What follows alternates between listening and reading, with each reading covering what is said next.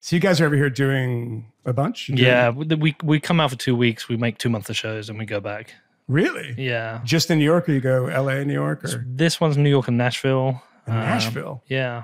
A lot of Bitcoin people there. I see. And then previously we did Austin. There's enough in Austin. Yeah. We did for sure. LA and SF, and then we did Miami and DC. There's usually we can get 60% of the guests in the location and the other 40% fly in. It's not a bad gig, is it? We want to do them all in person. Yeah, I can't stand. That's what the pandemic fucking ruined everybody, because they're like, we'll just do it on Zoom. I'm like, no, can you please come to the studio? And that's been, it's oftentimes hard, but I much prefer it. Do you do any remote? Yeah, we do. Yeah. Just because, people are difficult, and there's 3 of us, and, one of the guys was living in San Francisco.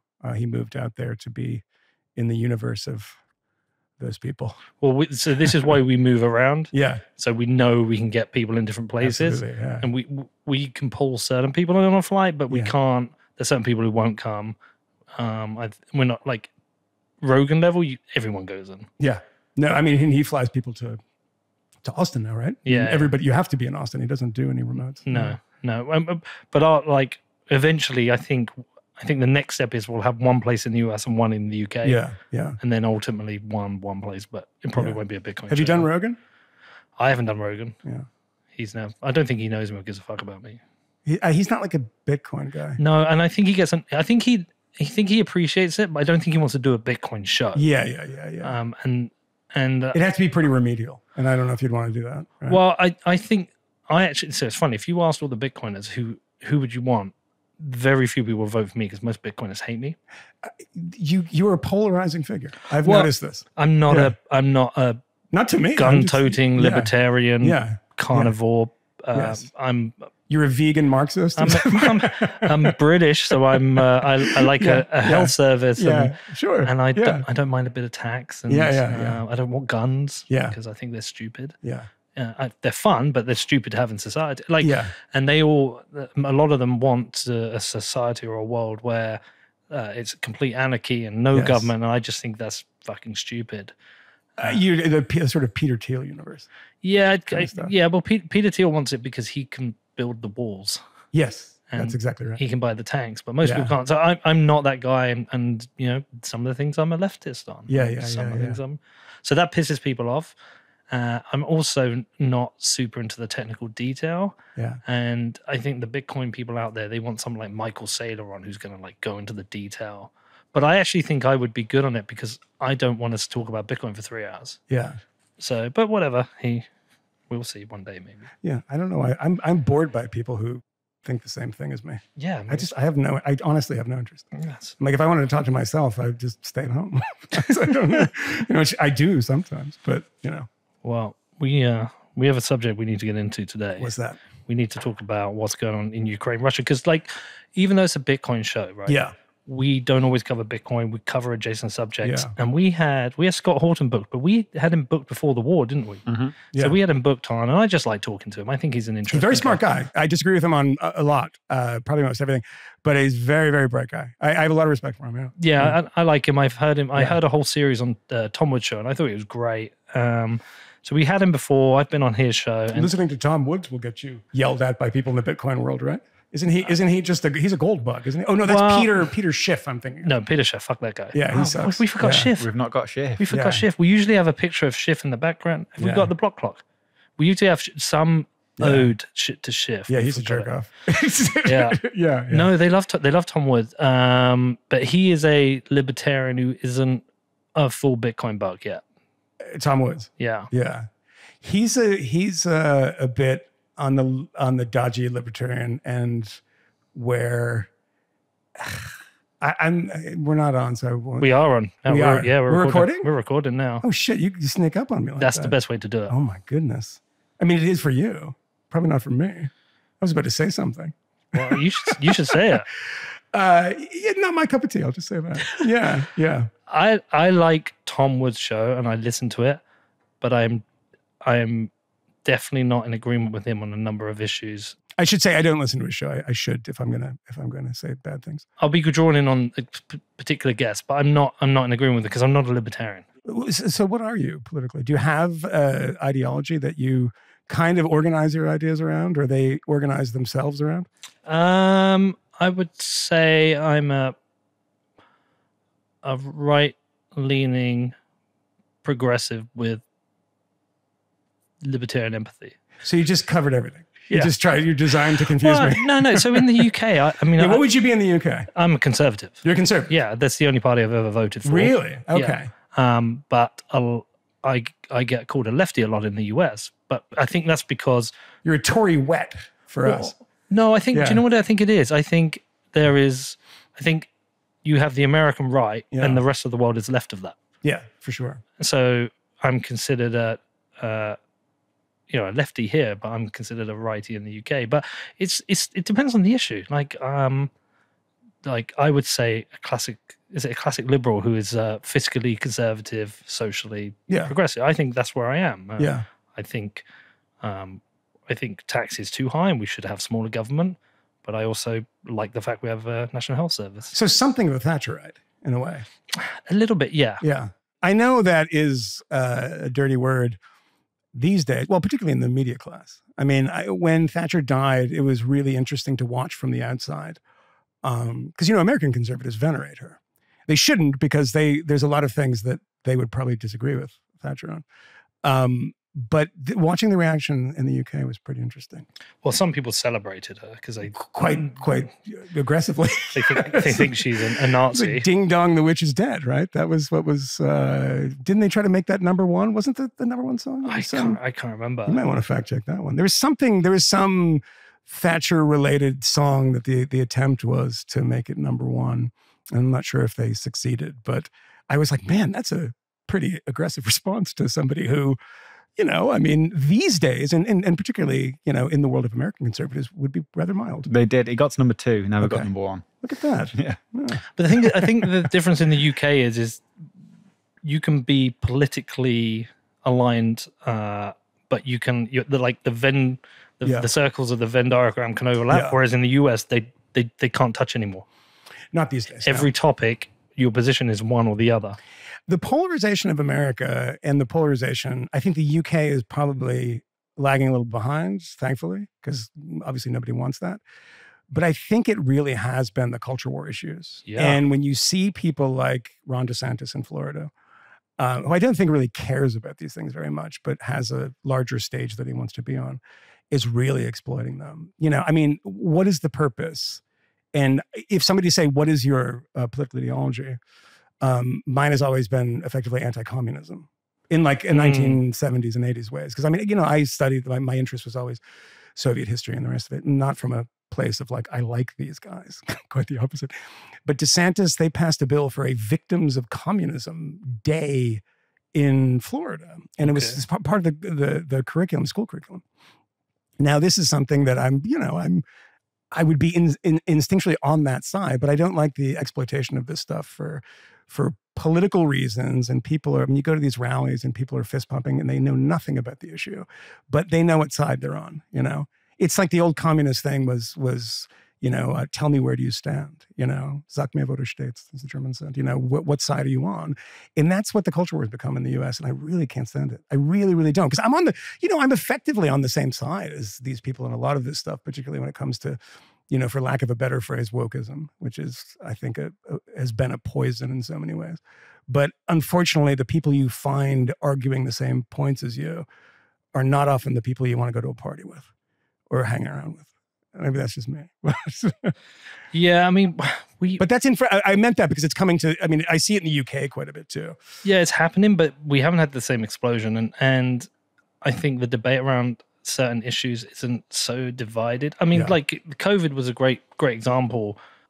Whether you were kind of pro or anti-vaccines had nothing really to do with whether you were conservative or Labour. That's a weird thing, isn't it? Yeah. Yeah. But here, and look, I know there were a bunch of Republican people who probably did get vaccinated, but the general kind of consensus was Democrats were, and you know it because you like here in New York, I see a lot more masks. I didn't see fuck all masks in Austin recently. It's really funny, yeah. So it's a social signal, yeah. Well, yeah. So, but the kind of general pro-lockdown, general pro-vaccine seemed to be very much a Democratic side of thing, whereas the general kind of skepticism anti was Republican. That's not a UK thing. There wasn't like conservatives. Yeah, and it's kind of not a Europe thing either. Because I mean, the thing that I thought was so odd about it was that, you know, Americans were discussing this and blaming. I mean, look, I could go on for 5 hours about the things you can blame Donald Trump for, who I'm very much not a fan of and have a 5-year record of not being a fan of. But there was an instinct at a certain point to blame him for everything. Because I mean, he's an easy scapegoat. He asked for it. But that point when it came to these people who oppose lockdowns and, you know, this is a very uniquely American thing, that was the frame.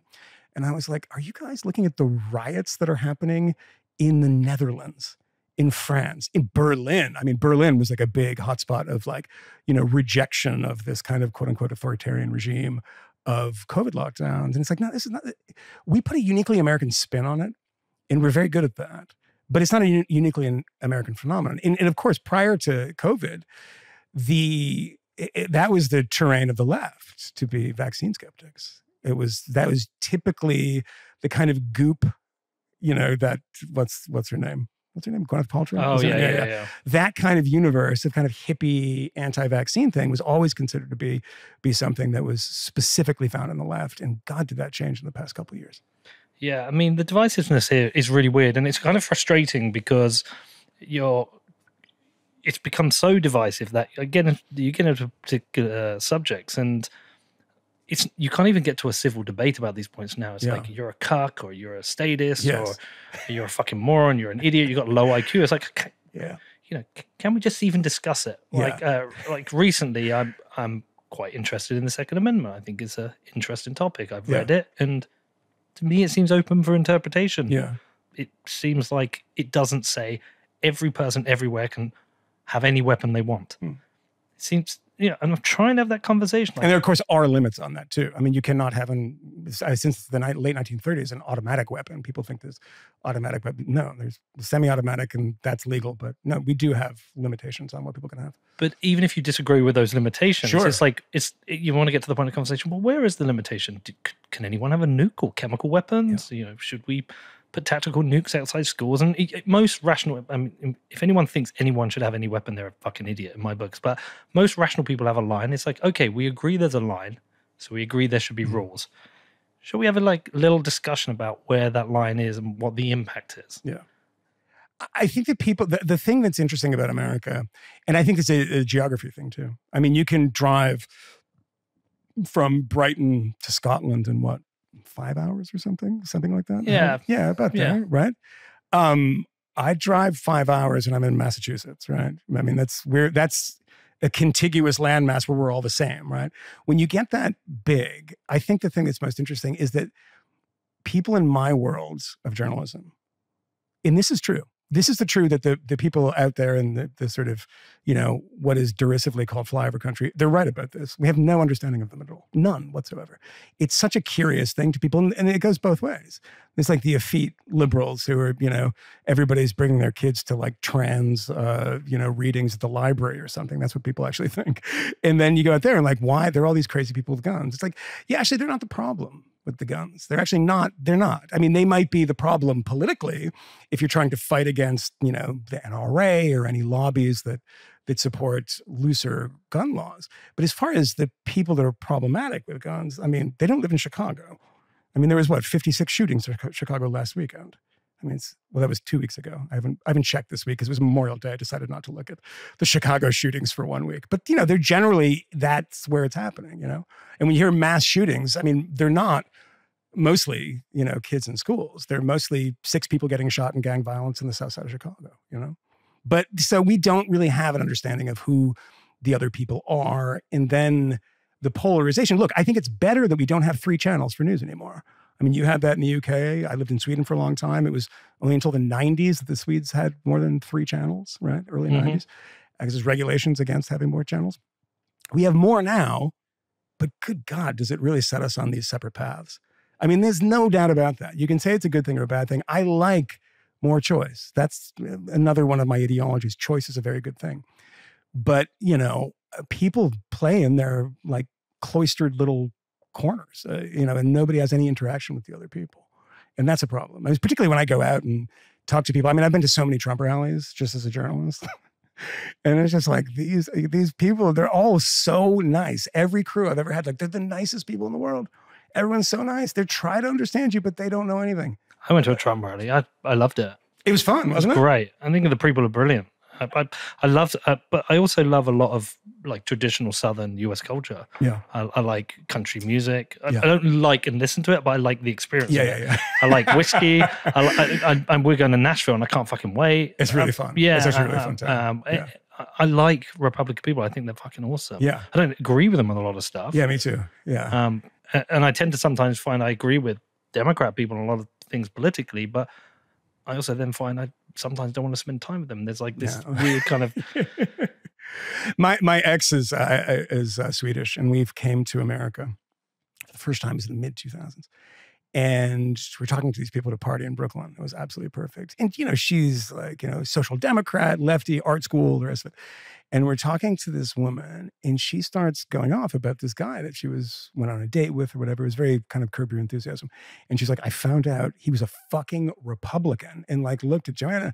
And she came back to me and says, just swear to God, she was like, how did he know, she know that I wasn't a Republican? Like, why did she just presume that I would agree with this kind of deep hatred, not even a dislike or like, I don't know if I can deal with this. Like, can you believe it?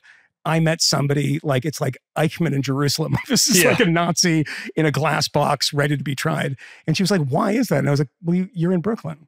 We're in our little places. We don't talk to those people or about those people.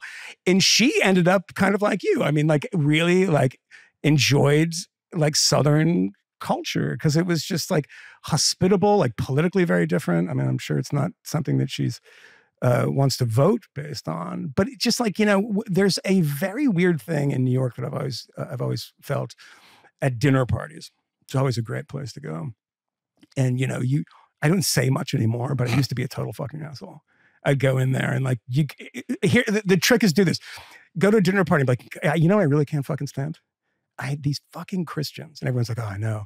Now just replace that with a different religion and see if you can get through the dinner party. Like, you know, I really can't fucking stand Muslims. And everyone's just like, excuse me? What did you say? The silverware planks on the table, like, get out. It's time for you to go. And it's like, you know, these things, everything is so fraught. And there's just a code that you have to adhere to, whether you know it or not, and whether they know it or not. There's just this kind of natural code for how to exist in certain urban centers in America. And I find it very suffocating sometimes. I mean, mirrors some of my views and like the music I listen to, the novels I read, et cetera. I mean, I grew up in Massachusetts, for fuck's sake. I mean, this is not alien to me.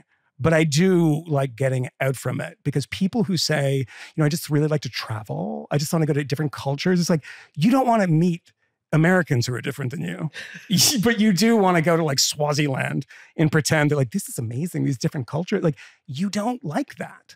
And that's the thing, that being around people in the US who have different opinions has become such a weird sport because people love to get into it with you too. You do get that in the UK though. Like, God, I can't believe I'm bringing this up 2 interviews in a row, but like, Jeremy Corbyn? No, Tinder. Oh, wow. You will get people say no Tories. Oh, yeah. Like, Tory scum. Yeah, I'm not dating you because you're a Tory. And you can try and explain to them the economic reasons why you vote Conservative and, you know, why some of the policies or someone like Corbyn will completely fail and bankrupt the country. They don't care. You're Tory scum. So you do get a bit of that. But I think we benefit from the release valve of not being a two-party system. Yeah, you don't have that release valve where you can go, they're being too crazy, I'm just going to vote, you know. Yeah. I mean, you kind of are a two-party system, but the Lib Dems exist, and then it's a release valve. It's a release valve. I think that's right. Yeah. But when I was growing up and watching like British comedy and like, you know, stuff that like Ben Elton would produce, people like that, there was a consistent theme of the Tories. I mean, when I was young, I didn't know anything about this stuff. I was like, man, these Tories sound really bad. These bastards. And like, I mean, there was literally a Rick Mayall TV show where he was Alan Bastard, who was a Tory MP. It was like murdering. It was just a crazy culture that, you know, I don't know what the result was in the UK, but when you have popular culture where that's your party is always considered the kind of, mustache twisting evil, petting a cat and planning some sort of mass murder, how that affects you. I mean, this stuff does drive these culture wars, whether they know it or not. It's like, Tory scum are two words I know that go together. Well, and I'm not British. Well, I don't think it helps that I think it's definitely the last two prime ministers, but a lot of conservative prime ministers went to Eton, which is a highly privileged school. And Harrow, Eton kind of club. It is that club, and it's that background, and it is that kind of route to success and leadership. Yeah. That doesn't help. I mean, the Tories were that way too. I mean, my friend Andrew Sullivan, who I'm sure you know, he told me, I think last time we talked, or maybe I think it was on the podcast, that he went to school with Keir Starmer. Like that. I mean, Labor has a very similar pedigree in a way, but it's being a class traitor, which is what, FDR was. I mean, there's a book about him called Class Traitor. I mean, the idea that you come from unbelievable, almost pornographic wealth, and it's the obligation for you to, turn your nose up at it and reject it. And like the great kind of example of that in the UK is the Mitford family. We have some that embrace fascism, and Decca Mitford on the other side, moves to America, moves to Oakland, becomes friends with the Black Panthers, and becomes a communist. It's like she rejected that class thing. We don't really have that, and I know it's a cliche at this point to say the class things are so different. We do have it, but it's just on a much smaller scale, and it means less to people. We don't understand the fact that there are people in the UK who come from, this amazing privilege but have no money. An amazing thing to me.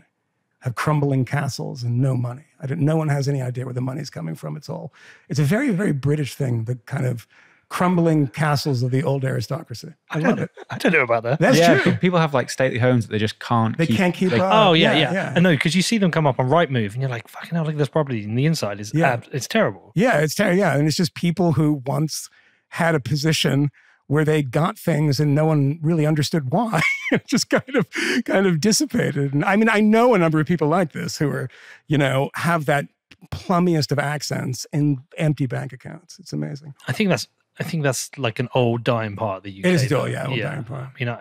I don't feel I just referenced the Mitfords. I'm really not living in the modern age. But I also I think that there's like the levels between politicians within Labour and Conservative are coming together. I mean, Keir Starmer, I don't know where he went to school, and if he maybe went to private school, but it's not Eton. I don't think he went to. I don't think so. And so I think you can the Bullingdon Club types, right? Yeah, I think there's Eton and then there's private schools. Yeah. You know what I mean? And I just think it's a different thing. But we do have that release valve. Like if the Conservatives are getting a bit too Nazi, you can vote Lib Dem and if that's the Nazi relief valve. Well, so you've got you've got like the Nazi type conservatives who are always going to vote conservative, and you've got the communist style Labour people who are always going to vote Labour. But then you've got the kind of this middle ground, and if they do go too Nazi, you go Lib Dems, and if Labour go way too communist, you go Lib Dems, and then suddenly you the Lib Dems like have the chance to gain some power in government because neither party has enough seats. It happened recently, and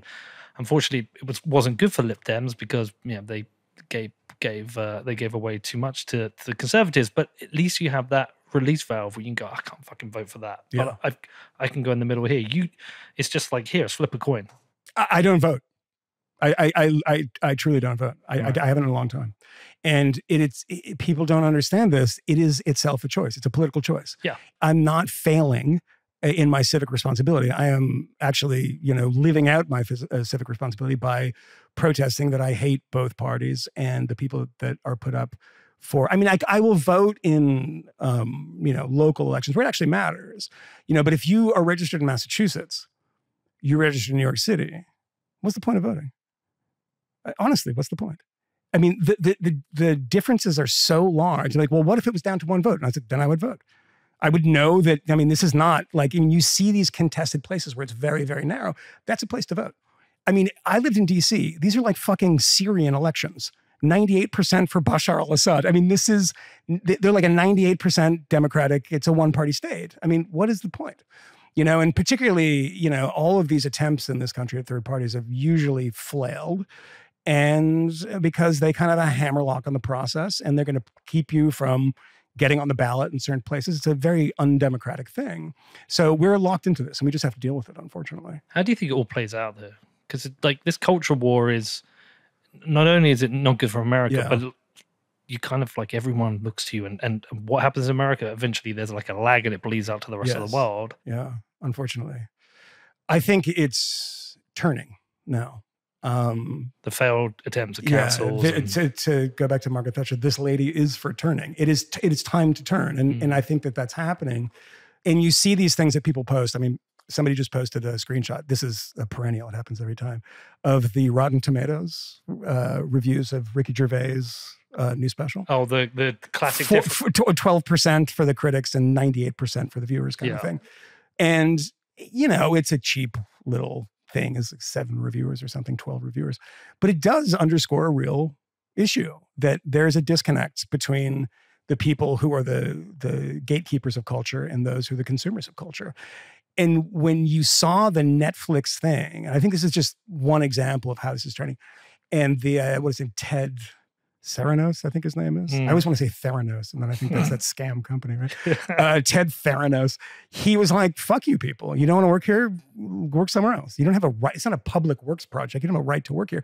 But that's very different than some of the previous iterations of the same conversation. Same thing happened at Spotify with Joe Rogan. And I was getting some information from some people there that were like, this is totally insane. And, you know, Netflix, I think, fired a bunch of those people that were in that universe that believe that the workplace is a place to fight cultural wars. And this is, I think, an absolute result of the change in university culture, because so many of these people are young and they're coming out swinging, and they're not saying, let's lick our wounds, we lost this battle. They are outraged that they're losing it. Like, fuck you, you guys are trying to kill me. This is language that's going to murder me. That kind of stuff is so extreme and so wild that when normal people when it starts infiltrating the normal culture, kind of seeps into the groundwater, people start calling it what it is. Insanity. I mean, the fights are much harder when they're just in these little worlds of like Twitter and, you know, podcasts and people. But when it starts, I mean, that's the thing that I don't like the tactic, but you got to give DeSantis credit if you want to. He's fighting that battle publicly for very, I think, sleazy political reasons. But once it does get into the culture, people are like, wait. And I think the real issue in that is the one that I never talk about in the podcast is the trans stuff. Just because I do talk to people about, you know, like, oh, who cares about Leah Thomas or whatever, the swimmer in Penn? Well, I don't really. But I think a lot of people see that as the culture changing in a way that they don't like. You know, I mean, National Review, the conservative magazine, when William F. Buckley started in the early 1950s, 54, 55, in their mission statement, there was a very famous sentence. He said that National Review is standing athwart history, yelling stop. And that's what people feel right now. They're standing athwart what's happening and they want to yell stop. Because, you know, this is not an ethnic thing. I mean, I did a piece for Vice in Starr County in Texas. It swung pretty hard towards Trump. It's the most Hispanic district in America, 98%, 99%. And I met all these MAGA people that were Mexican Americans. And the interesting thing is educated white liberals, put it that way, we love these categories. We're not supposed to say black people are this way, white people are that way, Hispanic. That's bad. But we do get it. We get to do that. When we say Hispanics, Latinx people think a particular way. And then they run up against what's happening in Texas and they're like, what the fuck is going on here? It's like, what? Just go down and talk to them. I mean, because a lot of immigrants, first, second generation, bring up the drawbridge immigrants. They're like, we're good. We don't want those people from Central America. Not so good on the Ecuador stuff. Maybe not from El Salvador, a lot of gangs there. These are people I talk to. And like, we in the media talk about race incessantly, identity incessantly. The rest of the country doesn't. And if they do, they talk about it in a very different way. And it's particularly when it comes to Hispanic. I mean, good God. I mean, Peruvians are the same as Mexicans, are the same as Cubans. I mean, good Lord, you put these people in the same room, they might fight each other to the death. They have very different attitudes about what the world is, but they've been flattened by people who at the same breath tell you not to make broad statements about racial groups and then do the same thing. Because, you know, it's a good way of doing it rather than a negative stereotype.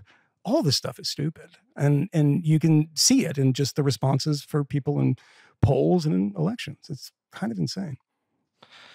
I mean, that was a big lead up for us to talk about Ukraine and Russia as well. Yeah, they don't like each other very much either. Well, listen, this is the reason. The Hispanics of Europe. But this is the reason. Take that out of context. Someone put you in touch with me on Twitter because, like I say, I had Scott on. I like Scott. Yeah. I think he's interesting. I do too, yeah. And the timing was such that we had him booked. He turned up and a war had just broken out, and he's an anti-war guy. And I was like, well, look, I don't feel like I can miss this opportunity to talk to you. So we had the conversation. Unfortunately, his knowledge and recall of history is way beyond mine because he's an anti-war guy. He's studied every part of this. I haven't. Yeah. I have to go with my vague assumptions of, okay, well, Russia's authoritarian. Putin likes to put bullets in the back of people's heads and assassinate people in the UK. Yeah. He seems to invade in a sovereign country. That to me looks pretty bad. Bad guy. Yeah, bad guy. A bunch of people are being displaced. It's a humanitarian disaster. People are dying. I feel pretty comfortable with those statements. Yes. Maybe tweeting some things out saying, why are people simping for Putin? He's a fucking dictator, blah, blah, blah. Yes. And then the reactions come in. No, this is NATO expansion. This is provocation. I didn't feel we're at the point where... Yeah, Ukraine, by the way, is not in NATO. I know. Yes, I know, but I always like to point that out to people who are saying that. Well, yeah, but they were saying they wanted to join, yada, yada. Yeah, they've been wanting to join since 1991. Yeah. It's a long time ago, yeah. But what I'm saying is there are the people saying it is provocation, and then there's people talking about Nazi battalions, which seem to be an issue, but a small issue. It is real, yeah. It is real. For sure. And then corruption in Ukraine. And it's also real, yeah. Yeah, so all this stuff was coming up, but I was like, I'm pretty sure there's Nazis in every country in the world. I mean, the head of the Wagner group, the Russian, it's called Wagner for what reason? Because of Richard Wagner, the anti-Semitic composer. The guy, one of the guys that started it, has a SS tattoo on his neck. Right. And he's Russian, and they're not serving the people of Eastern Congo right now. For instance, one of many places, Syria, et cetera. So yeah, it's a thing that exists a lot of places. Yeah. But there's also there's clear corruption in Russia. I mean, Putin's entire base was built on corruption and rewarding the oligarchs for yada yada. It's a kleptocracy for sure. Yeah, so I'm like, okay, so these exist in both, but there seems to be a reason. The group of people are one way. It's the culture war again. Yeah, it's absolutely the culture war. But in my mind, I still can't get my head beyond the point that there seems to be an unnecessary invasion of a sovereign country. Yes. Whatever, 8 million people displaced, whatever it is now, complete destruction of cities, people being killed, certainly war crimes happening. How are some people not seeing that for what it is? But I spoke to Scott, and in the end of it, I was like, well, I can't argue back because I don't understand these topics as much as you. And then somebody tagged me in a post, said, you need to talk to Michael. And here we are. Well, thank you, whoever that person is. Yeah. Yeah, I mean, where do you begin with that? I mean, all of those things are bad things. And none of those things allow a country to invade and violate the sovereignty of a neighboring country. There are treaties in place, the Budapest Memorandum, 1994, where Russia agreed to abide by the sovereignty of Ukraine. Because Ukraine, after the fall of the Berlin Wall and the end of the Cold War, became, I think, the third largest nuclear power in the country because they were all based there, keeping in mind Chernobyl's and Ukraine. And that was part of the deal of the disarmament was to okay, we'll hand these over and you grant us our sovereignty. The NATO expansion thing has been a line that we've heard since NATO expansion. There was, they said not an inch to the east. I mean, none of this was codified, by the way. Here's the thing that's interesting about this. When you have these things, you say you won't do X, and there's large diplomacy at stake, you codify them into treaties, into agreements, et cetera. There's none of that, right? And as if to prove the point that NATO is necessary, the Russians invaded 2 countries in the region, both of which had NATO aspirations but were not members of NATO, for the very reason that was demonstrated when they were both invaded, and that's Georgia. And I was in Georgia right after that invasion in Gori, and that is Ukraine. So why now? This is backfiring on Putin. And for the people who think NATO is such a horrible, malign influence, it's not a defense. It is a defensive thing. We can talk about Libya and stuff like that. But, in this region, they're not invading anyone, right? The Warsaw Pact, NATO was created as a counterweight to the Warsaw Pact. And as somebody said, and I can't take credit for it, the Warsaw Pact is the only pact that the only invasions it did were two of its own countries. It invaded Hungary and Czechoslovakia. And so Warsaw Pact is invading people within its own space for showing some sort of independence in 1956 and 68. But that said, is that, Finland, Sweden, I lived in Sweden. That was a debate that has been, Swedes were opposed to NATO, being a member of NATO.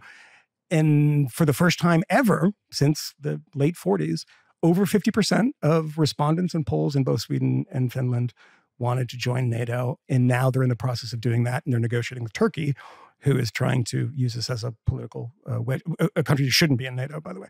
But yeah, this is a pretty obvious thing. You don't want to be invaded, and you want to join an alliance of people that will have your back. There's nothing complicated about this.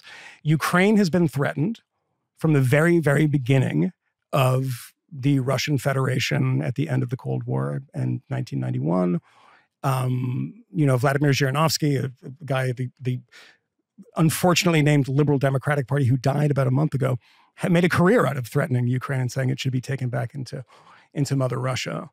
You can have these conversations and arguments about whether historically, Crimea, and of course, Putin talks about he's upset at Khrushchev for Crimea and giving it away to the Ukrainians. Okay, fine. You don't invade them, though.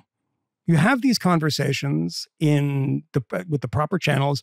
Invading them in a way that is so destructive, and the destruction that I saw when I was in Ukraine is a horror. It's unbelievable that this is happening in 2022 in Europe. The defense of this has shifted from a defense of Putin. They all claim that they're not sycophants of Putin, though I've met a number who actually are. Particularly, by the way, conservatives, like, Catholic conservatives, national conservatives, they call themselves, that they love that Putin pushes back and on, the trans stuff. And he made a comment at the beginning of the war about, you in the West, you have all trans rights and all this stuff. And like all the people that you want on your side are like salivating, like, see, he's one of us. He's one of us.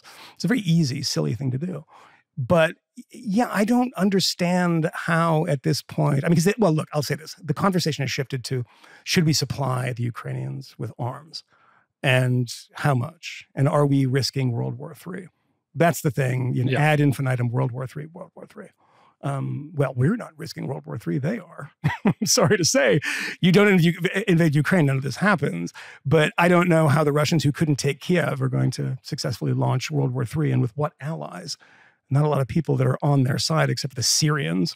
And they're thankful because the Russians came in and turned a bunch of parts of Syria into parking lots. A massive series of war crimes that nobody paid attention to at the time, by the way. And we didn't pay much attention to Georgia either. And there's been this, where does Putin get this idea? Nobody stops him. Nobody stopped him. And I think he underestimated the Ukrainian response and the European response and the American response too. Particularly Poland, which had been kind of squishy on how they treated Moscow. Not now. The Poles are, ready to fight. And the number of people who have joined the army has increased by like 20-30%. They're on war footing, really war footing in Poland. When were you last there?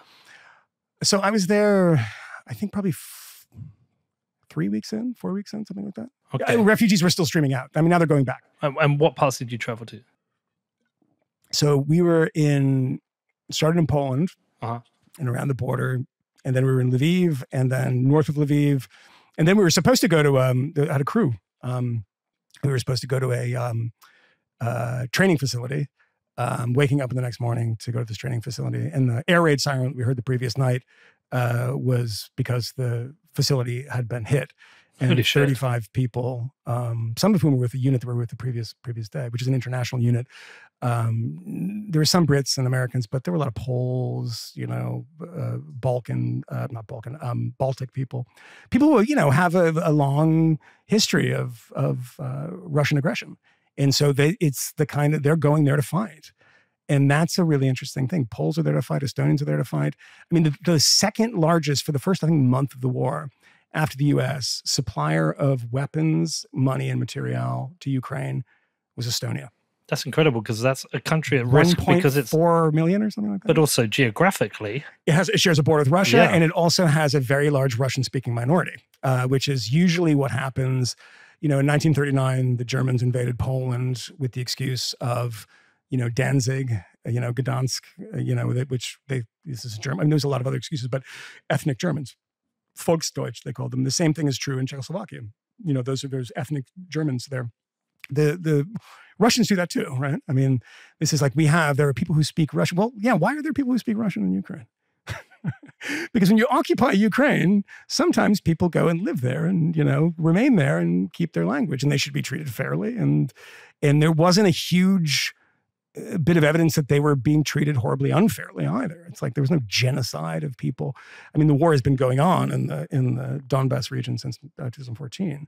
But yeah, I mean, it's as far as morally, I don't think that there's a convincing argument that what the Russians have done is defensible in any way. In any way. I mean, I find it completely impossible. Well, you should respect their sovereignty.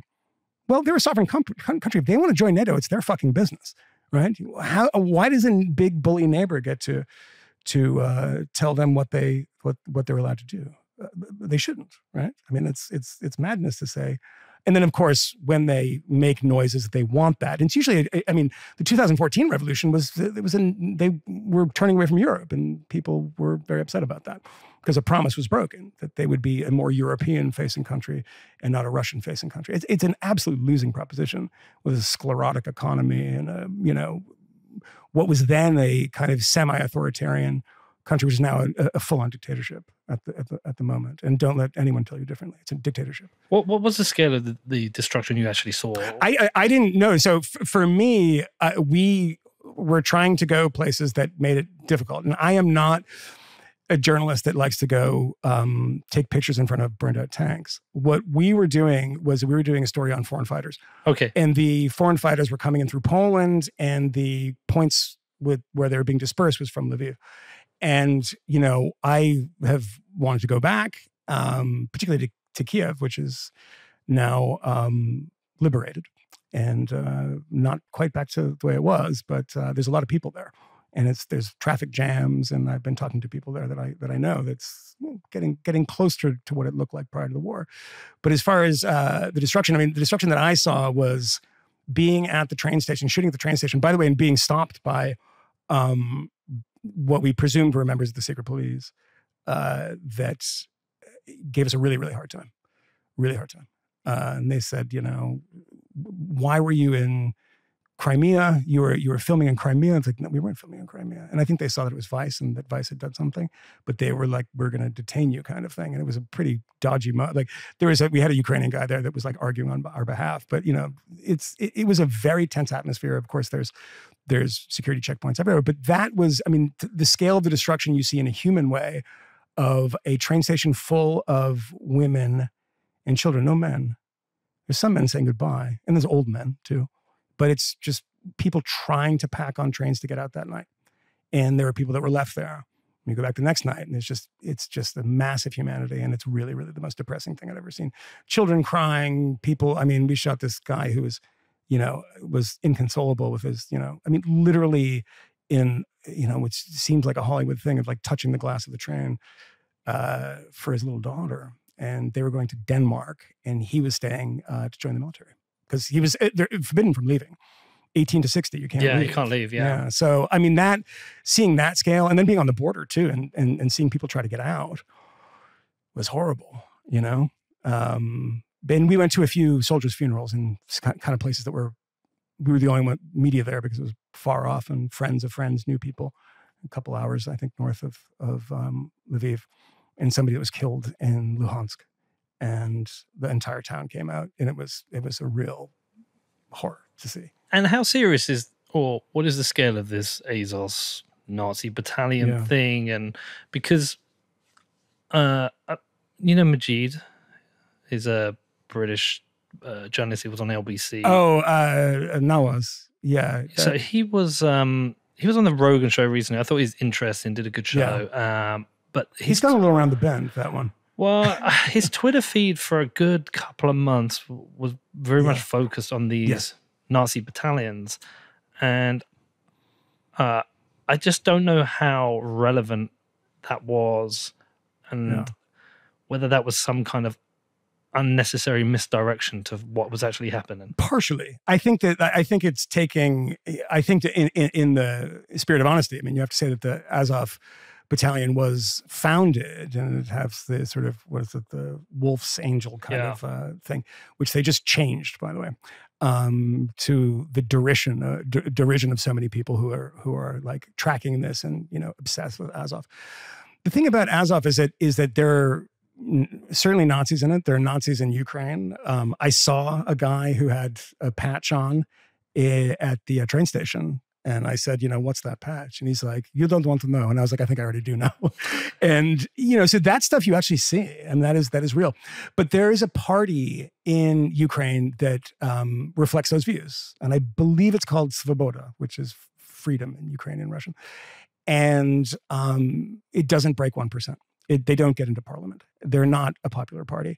Are there people in those military? Yeah, they're foreigners too. I mean, I did a piece for the Daily Beast a long time ago to a Swede who had gone to Ukraine to fight, who was a neo-Nazi, notorious in Sweden. And so, they exist. The thing about it, though, is that Azov has gotten bigger, much bigger, and they are more than that now. I don't doubt in any way that there's still a lot of these scumbags in there. But, you are talking about, and again, this sounds like the cliche response, but we're talking about a Jewish president of a country that is this, they're also very good fighters. This is everybody that I talked to said the exact same thing. It's a lot of military people. They're like, they're our best, and they're totally fucking fearless, and they have the experience because they've been fighting since 2014. That's where they, after Crimea, that's where they were organized after that.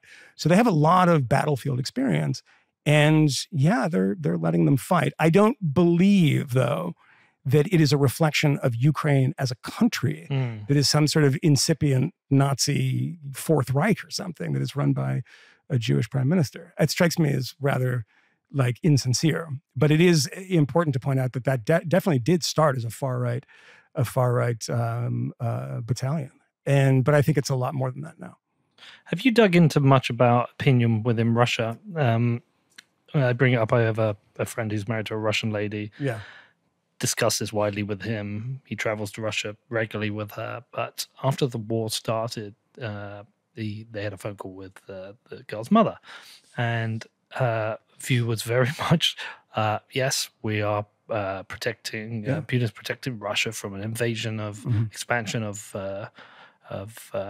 Nazis. And she fully believed this. Have you dug much into like a little bit, the understanding? Because I know there are people in Russia who vehemently anti this war. I saw a video recently of a concert where people were protesting against it. Yes. But is this like an age demographic thing? Is 100%. It so is the youth get this is bullshit? Yeah. I mean, I was in Venezuela once, and they had, the Chavez government at that point had shut down all the newspapers, right? All the opposition newspapers. There was one remaining. And they said, like, well, there's the internet. And it's like, well, no, the Chavistas know exactly what the Putinistas know in the Kremlin, is that over a certain age, people are getting the news where they always got it, from television. And that is a thing.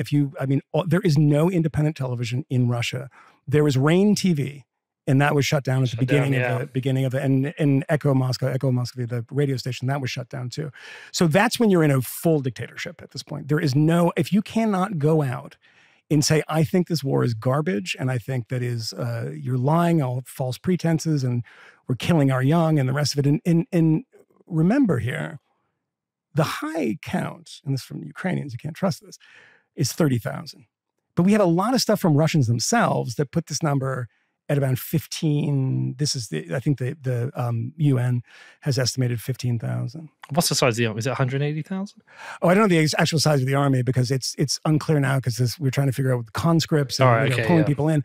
But the better example is that there was a conflict that essentially helped bring down the Soviet Union, and that was the idiotic invasion of Afghanistan in 1979, ultimately until Gorbachev negotiated that pull. 15,000 people died in that entire war.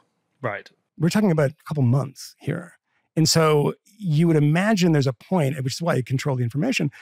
When you have 15,000 people whose father died, whose, son was killed in the war, et cetera, that backlash is inevitable. It's going to start, and you're seeing it in small places. But as far as like controlling information, I mean, if you dare to call Russia anything but a dictatorship, I fear a friend of mine had to escape Russia under the cover of night, dressed as a delivery person to get out of her apartment, dressed as like an Uber Eats kind of like, because they were being monitored and they left. This is not a country you want to live in, right? And particularly when it comes to newspapers, there's no newspapers left. There was Novaya Gazeta, and that's gone. That is now gone, and they went online. And they said, if you refer to it as a war and not the special operation, you'll be shut down. The editor of that paper, who won a Nobel Peace Prize, was attacked, paint thrown on him. And isn't it like a 10-year prison sentence for calling it a war? 15, I think. 15 for calling it a war. For calling it a war, yeah. I mean, this is not a government who's too confident in its own foreign policy when you have to throw people in jail. I mean, this is in a way kind of worse than what happened in the Soviet Union during the Afghan war, because, at least after, Brezhnev and drop-off Chernenko, and then you have the Gorbachev period where things are opening up and people are protesting more openly. Old stuff like Solzhenitsyn is being published, and then that war is happening and people are speaking out against it. Now, if you do that in Russia, you're in for a pile of trouble. I once had a conversation, not yelled at, but he gave me a sharp rebuke with Garry Kasparov when I said something about public opinion. And he said, no, there's no public opinion. You don't know. You cannot get good answer in Russia. You have no idea. And I was like, yeah, fair enough. And he went and explained, the nerves that people would have even responding to polling. And that's gotten a lot worse now, particularly on like a war footing when, it is the kind of dichotomy is somebody who supports Mother Russia and its fight against Nazis, because the Great Patriotic War was a fight against Nazis. Before, by the way, that it was an alliance with the Nazis and became a fight against the Nazis. You're doing that again, you're a traitor. And that's pretty much the only option, right? You're either a supporter or a traitor. So, I mean, it's a bad thing. And I've spoken to people, an older woman, one old woman in particular, who gets her news from TV One, and they just can't imagine that people would lie to them like that. I get that in a way. Can the youth get their news from their phones? They do. VPNs? Yeah, they do. And like VPNs are banned, obviously, in Russia. You can't legally have a VPN. And when you go to Russia, there are no Russian VPNs. I mean, I used a VPN when I was in Russia. They told me to burner phone the VPN. And yeah, there's no Russian IP addresses. I mean, it's all neighboring countries and stuff. You're not allowed to use VPN. Always a bad sign too, when you're not allowed to use VPN.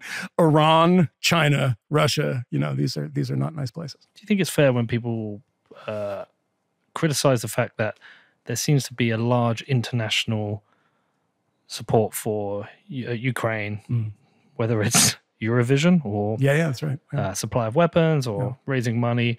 Yeah, Yemen has been ignored for years. Yeah. I kind of do. Yeah. I probably disagree on this slightly. Okay. I think you're right in the sense that people should pay more attention to this other stuff. I think the way that people process this stuff is they're not thinking about it, right? But what they are kind of understanding is that when they see a place like Yemen, there's an expectation, right? Yeah, sure, it's people look like you. That is, they dress like you, they look like you, they listen to the same music, they go see football matches, etc. That is an echo with people. But it's also when a bomb blows up in Beirut, do you pay more attention to that or the bomb in the same day that blows up in Glasgow? You don't expect it. You don't expect it. Yeah, and that's the thing with Yemen is that it's a long, protracted war. And I'm not saying this is the right way of looking at it. I'm just saying that people do have an attitude that in that region, there is a very recent, shall we say, tendency towards conflict.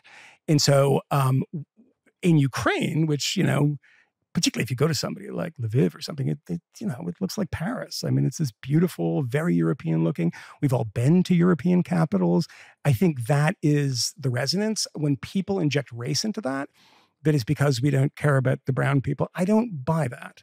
And, you can't say that there aren't people who think that way. Maybe there are. I can't say that there aren't. But I would say that overwhelmingly that instinct but it also has to do with the fact that the Ukrainians are incredibly good at propaganda. And I don't think propaganda is a pejorative term. I just think it's a descriptive term. Yeah. Very, very, very good at it. You could just watch certain channels and Twitter feeds and think that the Ukrainians are winning. And they were in the north of the country, but not right now in the east of the country. But they did a great job of, ringing that kind of moral bell that says, come and help and support us. So I think that response is understandable, but I don't think that we should ignore the other countries that are going through this stuff. Well, that using propaganda as a pejorative term, that's a really interesting point because I saw a lot of criticism. It's like, well, this is just propaganda. They're not really winning the war. What the fuck do you want them to do? There's almost like disgust. It's like, but hold on. It's a tool. You've got to give hope. Yeah. Coca-Cola is trying to sell its product, right? Yeah. They're going to have an ad where it makes it look really delicious. The job of Zelinsky and the government in Kiev is to sound the alarm that their countries, because they're a smaller, weaker country, they need people's support, and they did a great job of galvanizing the world, and that is both with weapons, and we can talk about that of whether that's a good idea, and I'm mixed on that of like $40 billion from the U.S. government, but I do believe that they should be supported for sure, and I think there's no doubt in my mind that the Zelinsky regime is responsible for getting people on the battlefield from the UK, saying immediately, where we have international brigades, come and sign up, and we'll take care of you. And I talked to a lot of these people, and a lot of them were professionals. I talked to a British guy from the Isle of Wight who had been there since 2014. He's like, no, I'm relocating from the Luhansk, Donetsk region and coming up here to fight. There's been some heavy criticism towards Zelinsky, to the point where certain, I would say, more independent podcasters / Twitter people who refer to. I can think of one. Michael Tracy. Yeah. Maybe I wasn't thinking of him. We've had him on our podcast. He's going to come back. He said he'd come back. Talk to me about it. But they've referred to him as evil. That's wrong. I think that's wrong. I thought that was wrong. I think that's no. I mean, I disagree with these people like vehemently. It drives me kind of crazy, to be honest. Is that if there are war crimes on every side, right? Always. There's not a conflict in history where this isn't true. And Americans came into a concentration camp in 1945 and machine gunned the guards. I think it's the right thing to do, but they shouldn't have been. They need due process, right? We need to apply this fairly. So you see Ukrainians. I don't know if it's been verified, committing some war crimes, pretty brutal stuff, shooting people in the knees and this. And it's on all these Twitter feeds, all these people. That's when I get a little uneasy. You're not, posting images from Bucha. You're not. You're just not doing it. Why are you doing this from one side? I mean, it's very important to denounce all this stuff, right? I mean, it's bad. It's back to the culture war, right? Yes. Because if you support Ukraine, you're supporting the latest thing. Mm-hmm. It means you were pro-vaccines. It means you're pro-abortion.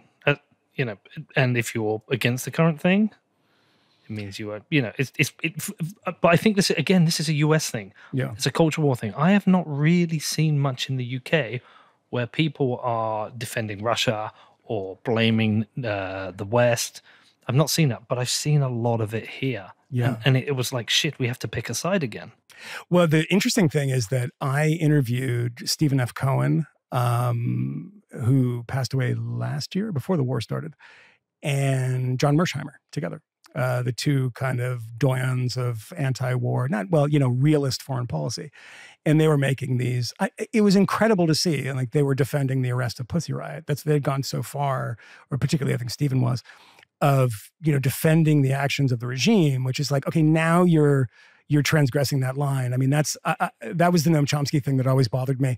You can hate American foreign policy, but when you start defending the other guys who are probably worse, just because you're so obsessed and kind of wrapped up in your hatred of American foreign policy, that's what gets to that point. I think what's interesting now is that it's not ideological in the sense that it used to be. The Cold War, it was the far left, where Stephen Cohen lived in the far left. And by the way, just in fairness, Stephen Cohen was a very, very good historian of Stalinism, but he was also a little too pro-Soviet for my taste.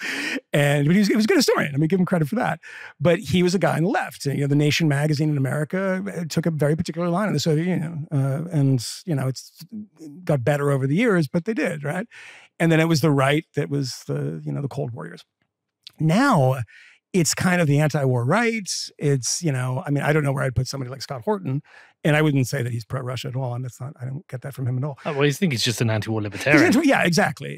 And I mean, that's a kind of confusing if he's a right or the left. I mean, he's just somebody who has principles and sticks to them. And, I admire that. But there's others, I think, that are basing their reaction to this series of foreign policy decisions on their domestic political agenda. Of course. Which is very troubling. If Trump had been reelected, yeah, and Trump was making the same decisions as Biden, I think we'd be having a different conversation. Yeah, very different conversation. But those, if they're, it's one of these things I've talked about a bit recently. Is like there's this massive criticism of mainstream media. Yeah, I've received personal attacks with people saying you just follow the mainstream narrative, and there's some people who are contrarian to every mainstream narrative as a point of principle. But if you do that, you're going to be wrong on certain issues. Yeah, you're a fucking idiot. You're a fucking idiot. You really are. But we have had this growth of independent people who are kind of interesting and sure, for sure. But we also have the same problem. There's audience capture. Someone I've been very critical of is Tim Pool, who historically was, I thought, an interesting guy when he used to make his videos and Chernobyl and Occupy. It was kind of interesting. He was like, he said he was a liberal, but I kind of had him down the middle. He's just been completely captured. Oh, 100%. Yeah, it's cartoonish. It's clownish. Yeah. I mean, I think I probably always had a negative view of him from stories that I heard from him back in the day. Well, I didn't know, but I liked his videos. His YouTube at one point was him making micro documentaries that were interesting, and then it became daily videos of commentary, and then he just was captured by the right. And by the way, I've seen this happen to a lot of people recently. It happens a lot, and that's not me being pejorative about the right. Sure. I think right have valid points or things I agree with and disagree with left and right, but he's been fully captured to the point where he has a single stream of thinking, which doesn't seem to have any balance at all. Yeah, I never understood this. I mean, think about it for a second. Why would it be that you have the same opinion as everybody else, or you're a Republican or something, that you would have an opinion on war, guns, and abortion? Why would they all be the same? It doesn't make any sense to me. There's no ideological uniformity to those things. There's two reasons. Some are motivated by religion, some by broader ideology, but there is not a lot of sense to me that people on particular sides all have the same set of beliefs. It's always surprising to me that there's not more deviation. Well, I think in their mind, I think it depends on the individual. I think in the minds of some people there is deviation. Yeah. But depending on their social standing, they can't deviate. Yeah, for sure. Like Ted Cruz cannot in any way say, hey, maybe we should have a chat about the Second Amendment. He can't do it. Yeah. So there's at that level. But then there's people who maybe have just got a small social standing, but they can't step out of their echo chamber because they'll be banished by the... Yeah, no, there's a lot of money to be made in this too, right? Yeah. That's the other incentive. Yeah. But there is also the, I bring it up on the show all the time because I encourage everyone to read Jonathan Haidt's The Righteous Mind. It's a fantastic book. Unbelievable. Jonathan is one of the smartest people out there too. And that gives you a better, I think what that book does is gives you a reason to go, okay, you disagree with me, but I understand there's reasons why you disagree with me, and let's have a conversation about that. It's kind of heartening that book was so influential to so many people, right? But not influential to enough people. Not to enough people. I mean, that's every book I've ever found influential. Like, I need more people to read this, and they don't. But Jonathan is right about that. I mean, we started this conversation about polarization, and I am somebody who believes that it's not a problem that can be solved. It's a fool's errand trying to correct this, because the corrections for this are always mildly authoritarian, right? I mean, so when you have these conversations, Tucker Carlson is responsible for the Buffalo shooting. This is what people are saying. I don't believe this at all. Why are they saying that though? Because the racist kid that shot all these people was toying with the idea of replacement theory, which has a number of kind of iterations. I mean, the most banal one is people saying that the demographics of a country change and therefore the voting patterns change. But, as I was talking about Hispanic people, that's not entirely true.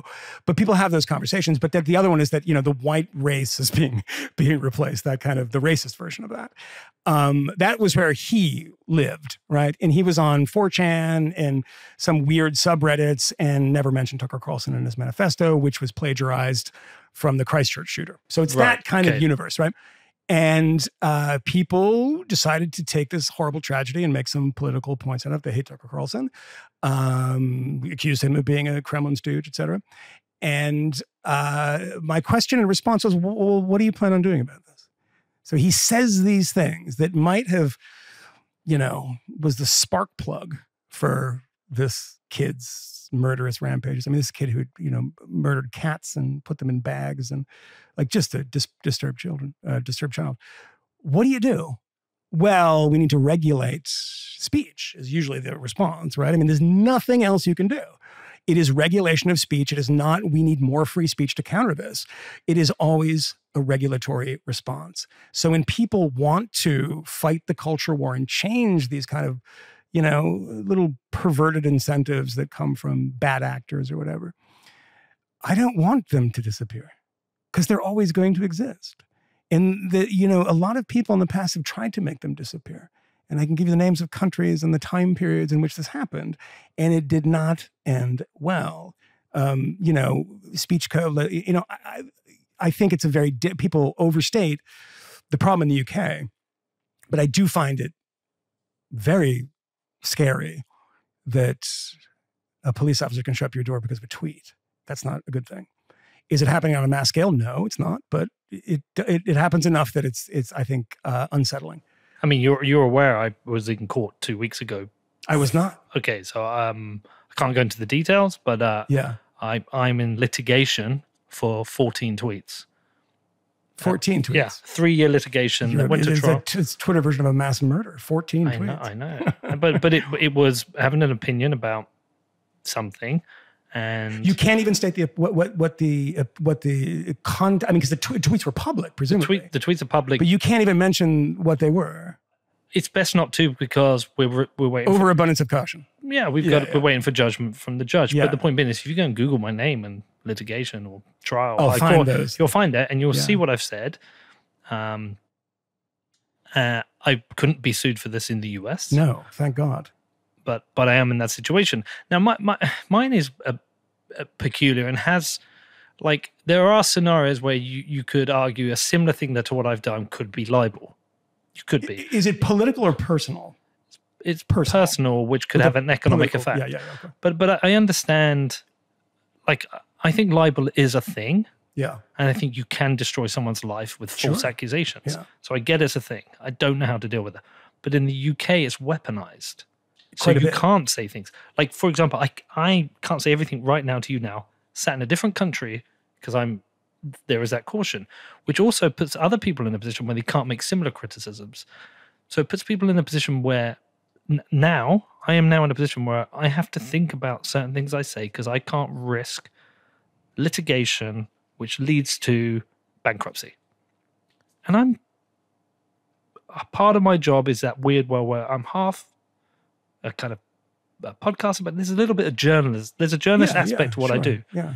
But my journalistic freedom's restricted, which makes me aware that the UK across the spectrum of news and media has restrictions because I know every one of these large media organizations will be always fearful of litigation. Mm-hmm. It's fucking terrible.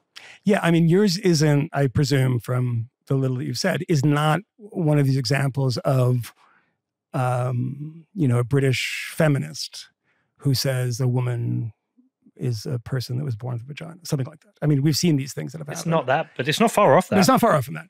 And so if you kind of reverse engineer the idea behind it, there's some idea of protection, right? We're protecting people from harmful speech.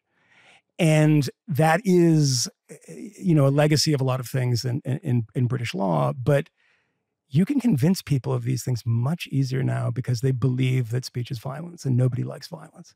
I'm opposed to violence, right? There's a reason, a very specific reason that you recast words as violence, because nobody wants to be opposed to free speech, right? Nobody was going to say, like, I don't agree with free speech. If you can find one of those people, they'll be very much an outlier, right? But if somebody says, well, I don't like violence, and I think doing violence to people, well, that changes things quite a bit, doesn't it? And when you do that in the US, there's always, we talk about hate speech here. It's the same in the UK. We have hate speech laws. But you have laws. We don't. Yeah. But so we've taken the concept without the legal framework. So you socialized it. We socialized it, exactly right. In saying like, well, this is hate speech. I'm opposed to hate speech. Well, I don't know what hate speech is. Is Ricky Gervais making jokes, a very funny special, by the way, is that hate speech? Well, they're jokes. So is that a separate category? Then you start wrestling with them in their own mud. And you don't want to do that because these are not people that are interested in a robust, honest debate. They're interested in winning. They're interested in how do you win? You cut off the other side. I want to protect the speech of the worst people on earth. I don't want David Irving to go to jail in Austria. I don't think that, Holocaust denial laws have done anything. There are people that, the runoff election in France that almost happens every French election is with Front National, whose founder was a Holocaust denier, and they do very, very well. Jean-Marie Le Pen minimized the Holocaust from the day he had a microphone in front of him. This stuff doesn't work. And actually, in fairness to that, it's Marine Le Pen. Marine Le Pen, yeah. They've actually, to try and become politically favorable and advance their position, she's actually had to become a little bit more tolerant. She's had to, adjust, and it's better to do that for public opinion than through fear. Well, they do that for public opinion, and people say, well, look, it's a success. But, that's not how the person's going to govern, right? No, of course. It's just a bit of a public lie to make sure they don't end up in a docket. Remember that Brigitte Bardot ended up in a docket in... Is that Bardot? That's Brigitte Look Bardot. at you fucking Islamophobe. That's my favorite photo, but people listening won't realize I've got a Brigitte Bardot tattoo. That's amazing. I didn't see that. Yeah, so I have this as a large screen print in my house. Because I could have chosen so many examples, but that one... Do you know this photo? The cigarette in the mouth? Yeah. It's like one of my favorite photos ever taken. It's from Breathless, I think, isn't it? Yeah. But yeah, that she was hauled into court because she said... something about Islam. And I think because, she's an animal rights activist, it was something about halal slaughter or whatever it might be. But regardless of what it was, it didn't really matter.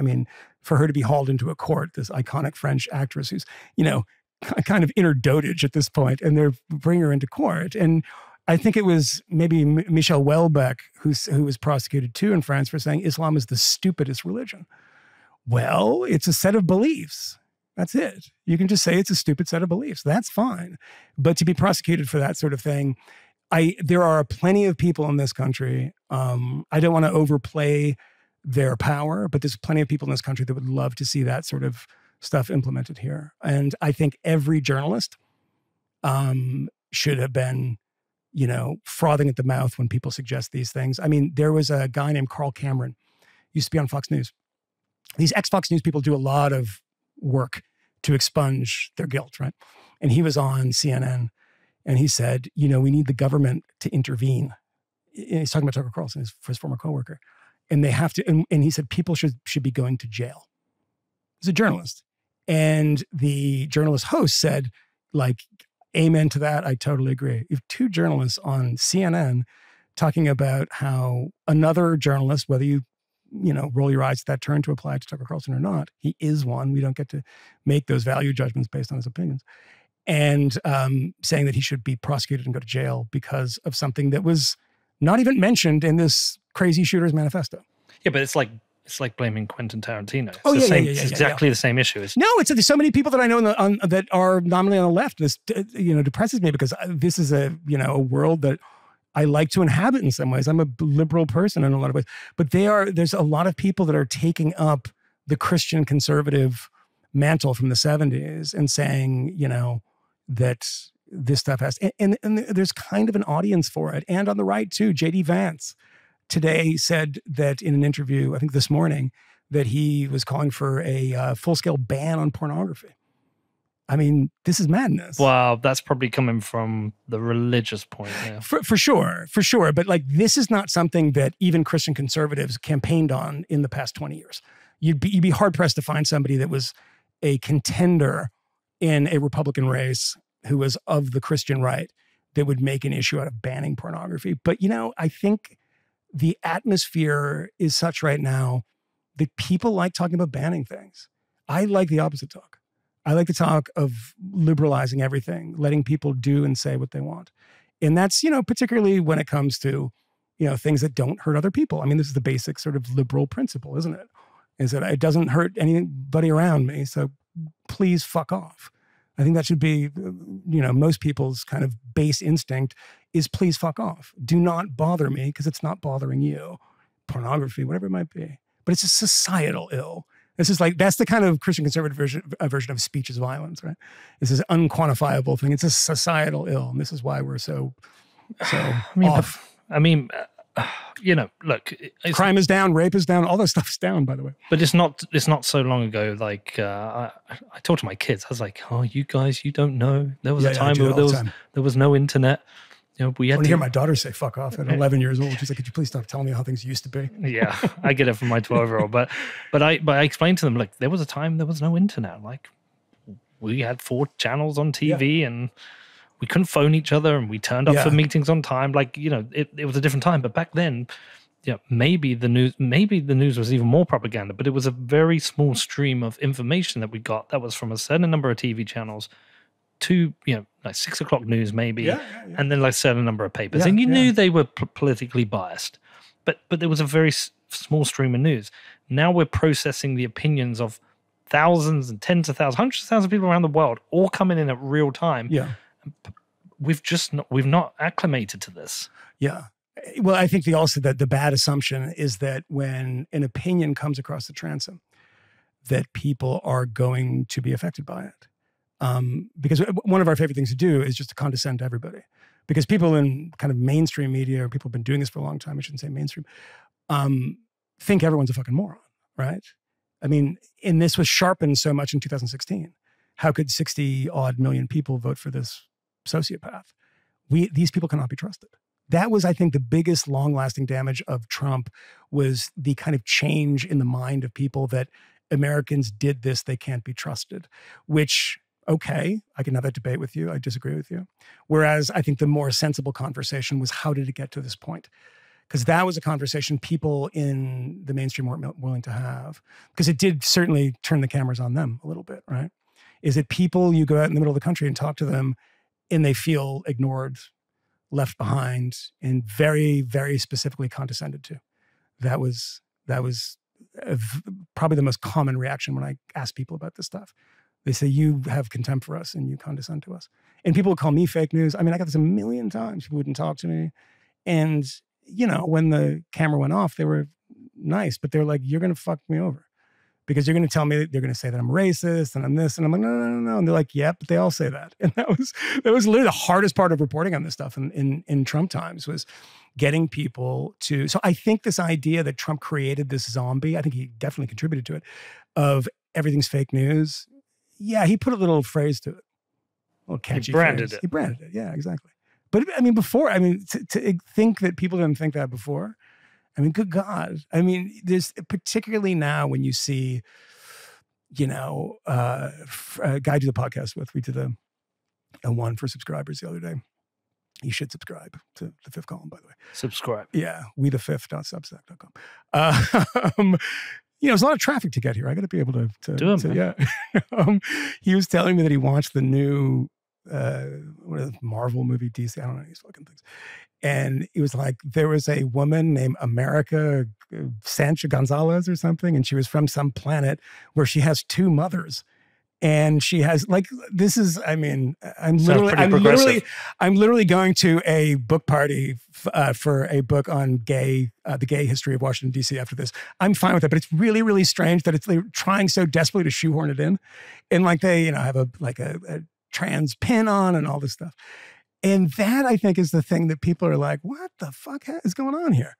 And they don't hate people at all. They don't. I mean, they have gay people in their family, but they just are like, why is this happening? Like, I just don't understand why everywhere I go, people are trying to retune my brain. It's like a carburetor. We're trying to get the mixture right of the fuel and the air until I get the right thoughts. And that's what happened after the BLM stuff, George Floyd, and everywhere you went, Amazon, everything. I mean, I was driving on Waze today. I drove from east of Long Island today. And there's I swear to God, there's little icons on on the map for women-owned businesses. And I'm like, yeah, but like, are they shitty businesses? She could be a Nazi. I don't know. She's a woman Nazi. Are they women who have the right politics? I don't know, but they're just like who the fuck is choosing? Nobody is choosing this. It's to assuage their own fucking guilt. Do you know there's a downstream problem that's caused? Yeah. I'll give you an example. So I made a film in El Salvador and spent a lot of time going around the country, understanding, and there's a real issue. Bitcoin related. Yeah, but I kind of stepped out of the Bitcoin thing, just look at the real issues. So I went to like a facility which helps get addicts off the streets. I went to a concert that was quite a progressive concert. There was trans groups there. I spent time with men, women, everything. I spent one at a charity which helps gets women who've been trapped in gangs and sex workers off the streets. There's a real issue with the patriarchy and violence towards women there. Yes, like a genuine, real, absolutely, real issue that needs dealing with. Yeah. And when I interviewed Bekele, I brought it up. I said to him, I asked him about the patriarchy and the issues, and he replied. But today, one of the comments comes up on YouTube. It's not the first one. There's been a few, and it's like, fuck you, McCormack, bringing up gender issues. I was like, hold on a second. Yeah. This isn't me saying, let's have women own businesses out on Waze. This is me saying there's a significant issue with violence towards women. This should be talked about, should be dealt with. Of course. But the downstream of the Waze app or those kind of things is causing people not to give a shit about real issues. I think that's very well put. I think that's exactly right. I mean, the thing for me is that I have to do the throat clearing. Is that I was out debating pro-gay marriage stuff, before gay marriage became law in the U.S. I, always have to do that and be like, my position on this has been very clear, and I am left of the left on these issues. But it is the thing is like I'm not objecting to, and I still don't really object to it. I haven't even seen the film, but mentioning that film. It's not objecting to the existence, it's objecting to the reason, right? People feel that they have to shoehorn that into everything for themselves, right? No one is going to watch this movie, even in a kind of drip way over time, and say, I really didn't like gay people, and now I do because of that Marvel movie. It's really about themselves. And I think you're absolutely right that when people start reacting to that, and I see this in the, Tim Pools of the world, I'm not to pick on him or any specific example of them, but people in that kind of universe in which all of this stuff is, if somebody says, a bill that has something to do with, trans rights, broadly speaking, some of them aren't crazy, so it's like not a bad thing, right? I mean, but everything's the redefining of the woman has become, we have to fight this, on the beaches, in the air, we shall never surrender. I mean, this is kind of crazy, I mean. Yeah. Well, the woke the reaction to wokeism is anti-wokeism, which both are fucking irritating. And look, I mean, I blame, if I were to have to put the blame somewhere, which is not something you really have to do, but if I were to say, what is the etymology of this? Where did it start? I would say it started with them, right? I mean, because the thing is that I made this joke the other day on the podcast. Them being whose? The kind of insane, really over-the-top woke. Oh, yeah, of course, yeah. And it's like, there's a counter reaction that you never expect, and you probably should have. This is like the invasion of Iraq for me. It's like, you maybe should have predicted that ISIS would come out of this and it wasn't going to be Berlin in 1948. It's a flowering democracy. We didn't really foresee that, right? We should have. And people who make these arguments that are so kind of outside of the mainstream, and they're like, well, fuck these people, they don't agree with me. It's just not the way of transforming a culture. It's the way of transforming a culture into a very hateful one, in one that is at loggerheads over every issue all the time. And I don't like living in that. I don't like living in a culture where, you know, whether it's on one end that I'm fearful that the offense archaeology will get me, you know, some of the love sifting through something you wrote 20 years ago or something. I mean, Ricky Gervais's joke in that special, I don't know if you saw it, but was, you know, because it's social commentary and comedy, and they had a very funny joke about, you know, Kevin Hart being, you know, fired from the Oscars because of a tweet that he apologized for, like in 2011. Someone screenshot it, they put it up, and, you know, he lost the job. And they asked him to apologize again, and he said, you know, I already apologized. What do you want me to say? And Ricky Gervais made a very funny joke that's a good point, and I'm going to do the joke great harm, but he basically said, like, who would have guessed that, you know, 10 years ago, there wouldn't have been a controversy, because there wouldn't have been a controversy like, you know, a woman has a vagina and was born with a vagina. Like, nobody would have, like, no one said that because it wasn't a thing. It just wasn't controversial. But going back to that now might get you, and that's the thing, like this ex post facto thing of like, we have to go back and see, did you know then? Yeah. How come you didn't foresee what was going to happen? And some of that stuff is obviously not applicable if it's like, you know, genuinely hateful. But there's a lot of stuff that is kind of borderline. I mean, jokes. I'll say a word now that you can cut it and, you know, loop it and cancel me for it. When I was growing up, the word retard, because I grew up in Massachusetts, and like everyone in America knows, like in the Boston accent, they say retarded. That guy's fucking retarded. That was every person, and nothing was documented. There are no phone cameras. But if you probably had me as a kid, that probably would have been said a lot. You have to future-proof yourself now. I do. That's the problem. Stop talking. Like just from the moment of birth, you have to future-proof yourself for every scenario. That should be your next company, future-proof. Future-proof and humans, but you do, and it's fucking bullshit. And this is the problem. Have you had anyone? I mean, because I imagine you're a big target. You know, you have a big following. Anyone gone through your garbage and found anything of interest? Yeah, I got a couple of. Well, I got a couple of recent ones through COVID because I once said it's now a pandemic of the unvaccinated, because at the time I'd read this article that said most of the people coming into hospital are unvaccinated. Yeah, and so I researched it and I put that tweet out that keeps getting brought up. And also when I got my vaccine, for a laugh, I decided to make a tinfoil hat. And I got the nurse to take a photo of me and I put it up, and people are memeing me with that. I mean, I've said stuff like that. The thing is... But by the way, that first tweet isn't wrong. The people that were dying were unvaccinated. Well, no, but I know that. But yeah. What was the objection? That people just transmitting it? Or? I think the objection to that is that the tweet is coercive towards people who should be getting a vaccine who don't want to. And that, I think that's the point. And look... What a lot of power you have. Well, yeah, no, I don't. What I should have done is quote tweeted it and said, this is an article I've read. I wonder if there's some value in it. But I attributed the quote to myself by not quoting it. Yeah. I didn't think it through. I was pro-lockdown at the very start. I said, I am pro-archaic lockdowns, because I was like, it wasn't what was coming out of China, it was what was coming out of Italy. Yeah. And I think there's a clash between me having built this profile, but I'm British European. I'm from England, but the large majority of my audience is in the US.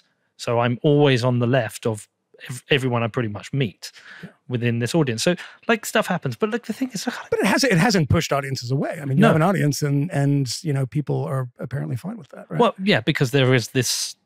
What is it? The 80% exhausted, the silent majority, whatever, who, you know, we get the emails from, they appreciate what I'm doing. I can't win against these people, and I'm not going to flip who I am just to be who they are. And I often say, I mean, Danny tells me to get off the Twitter comments, but when the YouTube ones, I read some of them, and then I just go and I say things like when they're really angry, I was like, well, just don't listen to my show. Yeah. Or, I'm sorry, I see the world differently from you. Does it have any effect on you when you read that stuff? It has done, yeah. That's why I stopped. I don't. Somebody else approves them now, and I had a Twitter. Well, I actually had a very dramatic exit from Twitter. I was like, I'm done. Fuck this shit. Somebody said something about they're glad my mum was dying, and that was after some other bullshit. It was anonymous account, I assume. No, it wasn't. And actually, some people chased him down and got him fired for it, which I didn't agree with. Yeah, I didn't agree with that. I mean, it was an awful thing, but.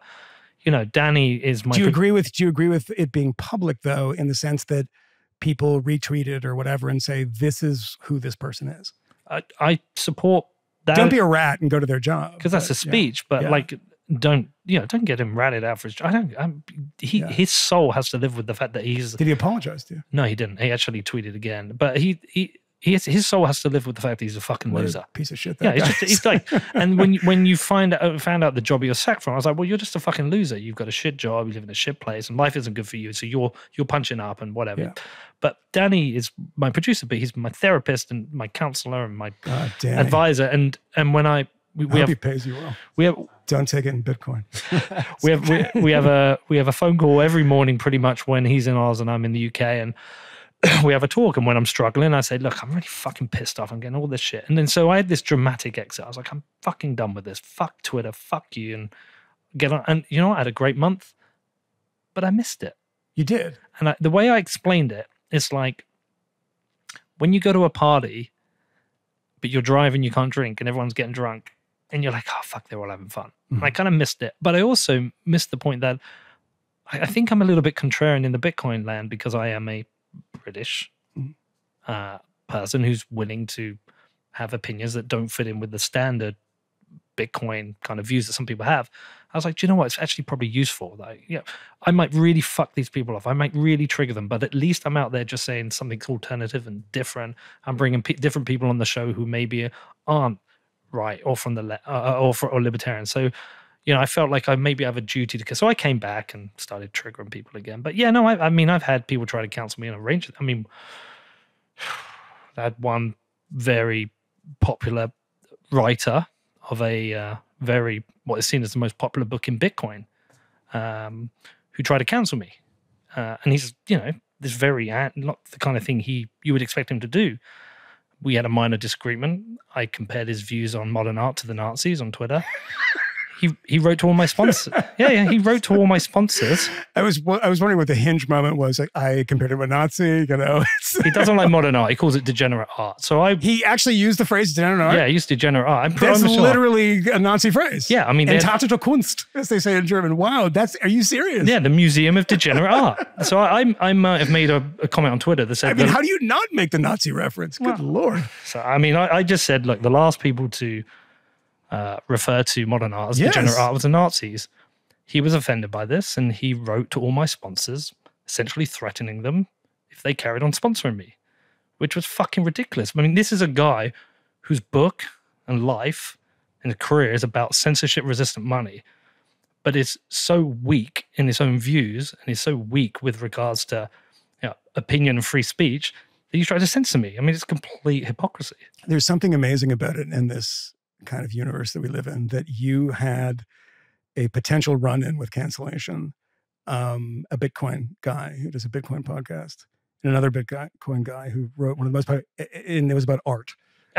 It's fucking insane. I mean, it's art itself. No, and it is like performance art, because it shows you in some sense the rot and how, like, would people have done the sponsor thing, 15 years ago, if there was an internet, it was not social media internet, and you had an online thing, or you even had a print magazine, would they write to your sponsors? No, I mean, this is something that has been proven effective because companies are skittish and they don't want to, like, oh, that might be bad. It's best not to do it.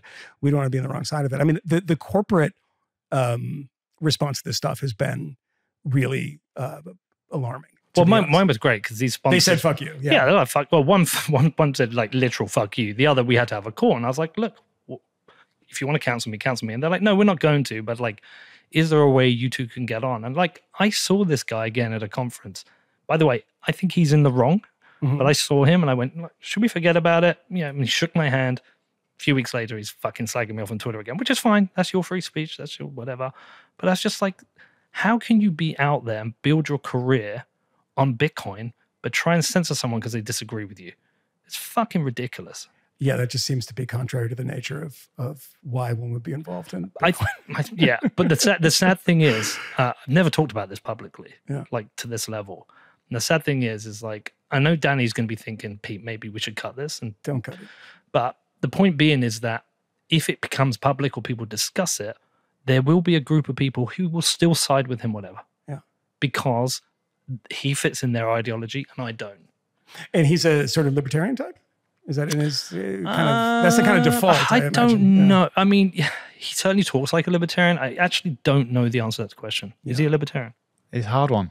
Yeah. But he's very much does not trust government, anti-COVID lockdowns, anti-mandates, anti anything that probably comes from the government or central place. Yeah, he certainly doesn't believe with in the government structures we have today.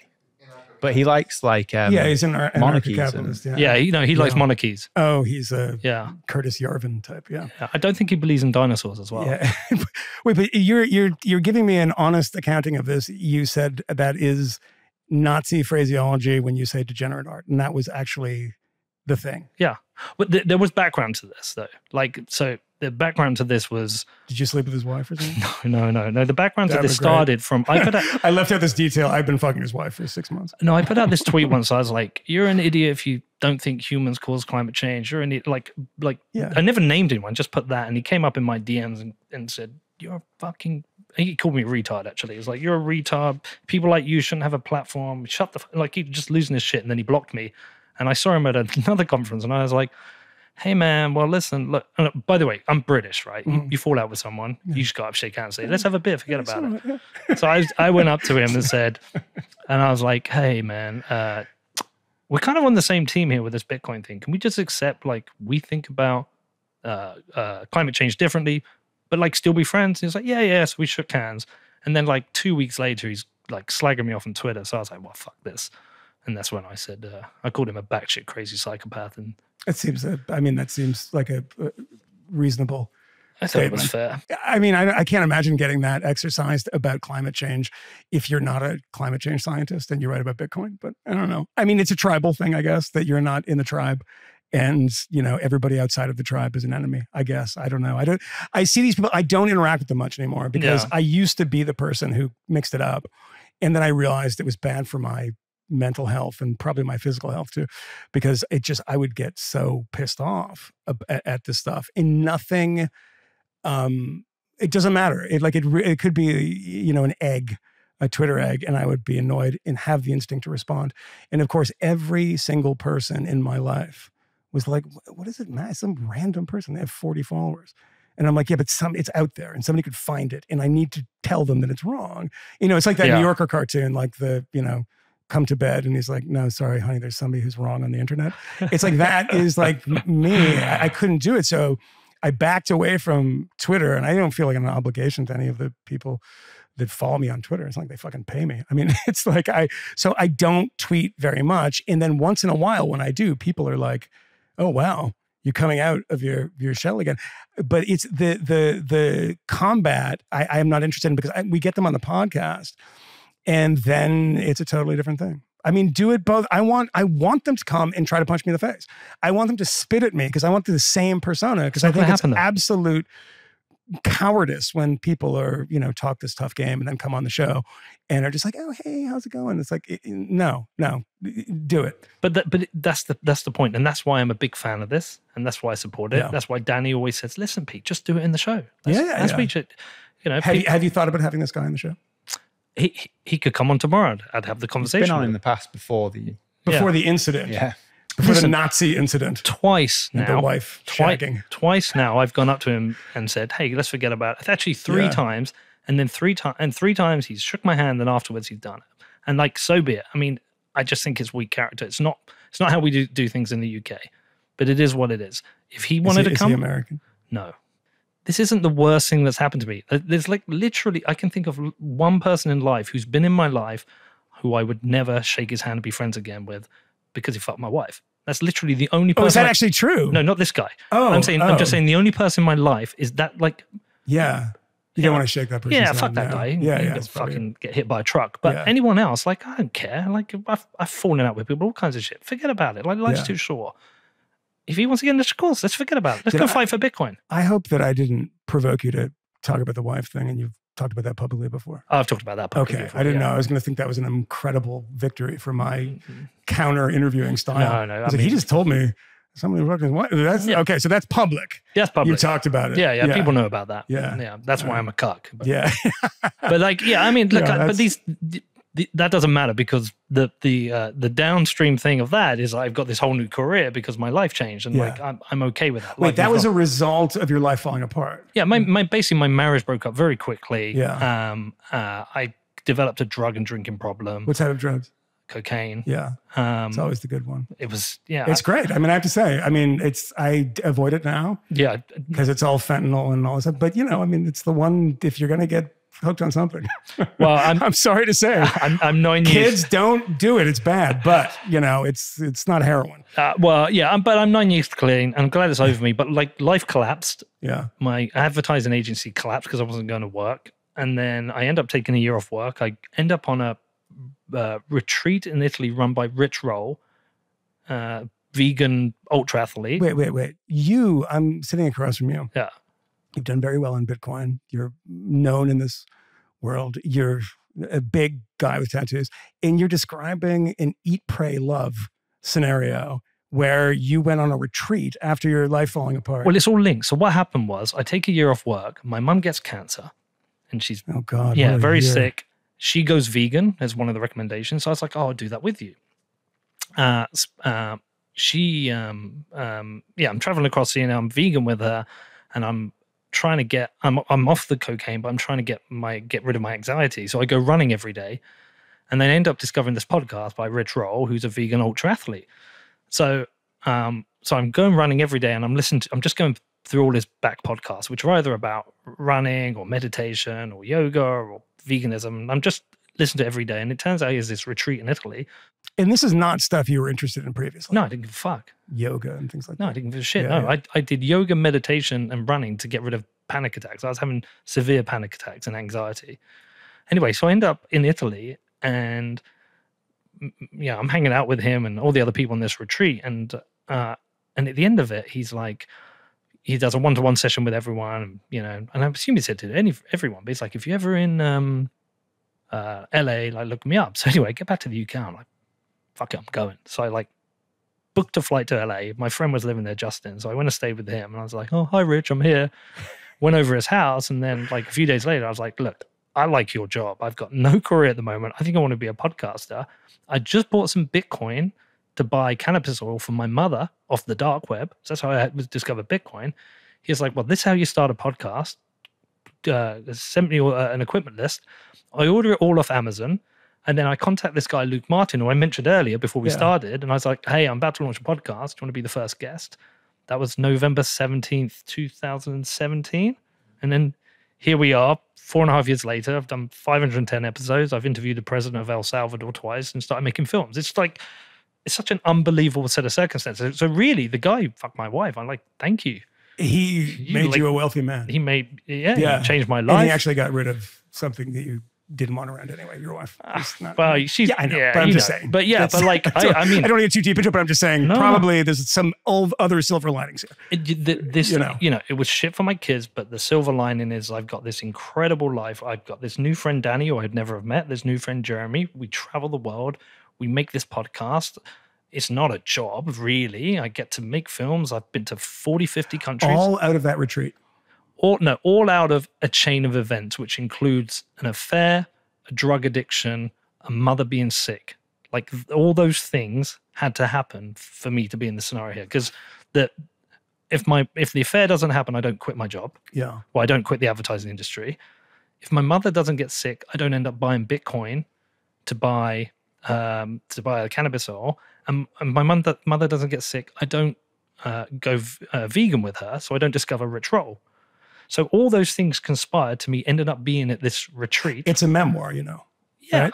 Yeah, I mean, in some ways, yeah. I mean, if I get successful enough, anyone cares. In some ways. It's a memoir. I mean, you pitch that to a publisher and it's a memoir. Okay. I mean, it's not only just an amazing turn of events, it's, it has all the lessons in it. And that's what people need when they're in situations like you were in.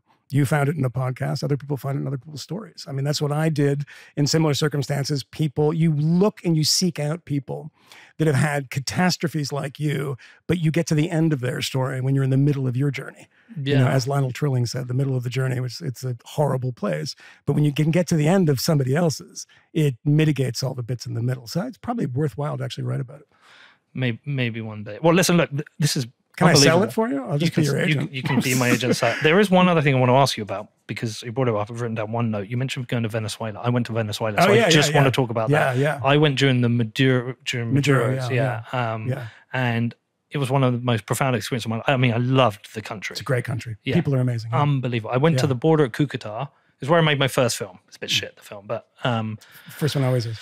Yeah, but I went to Cucuta at the border where people are streaming across, and then I went into Venezuela. I saw East and West Caracas, how they're completely different. I saw how people are completely brainwashed for a dictator, how you can be actually brainwashed for a dictator. But I met an amazing group of people, and I just fucking loved it, and I want to go back. I'm not allowed to go back. I think for multiple reasons, but Americans, I think now, are not allowed. They don't give journalist visas anymore. And, there was a small tourism industry in Margarita Island and places like that. Actually, when I was leaving, I was checking into the to the plane behind John Lithgow, who I was coming from, I think, a vacation in Margarita Island. But yeah, it used to be places and we can't go now. And there's all these, the back and forth that Americans do very well with, Cuba and Venezuela, and just totally pointless bans on travel. But I have been obsessed with the country since Chavez took power. Made a lot of Venezuelan friends, very close friends, and people in interesting positions, many of whom have left the country.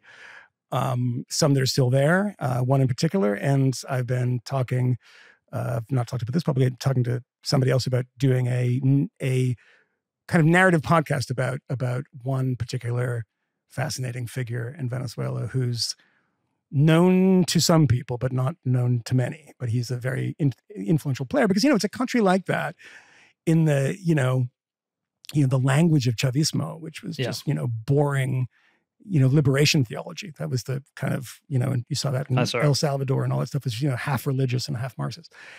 It became what they always do. It's like, we don't need to have this debate anymore. It ends in an oligarchy of very rich bourgeoisie, as they call them, the Bolivarian bourgeoisie.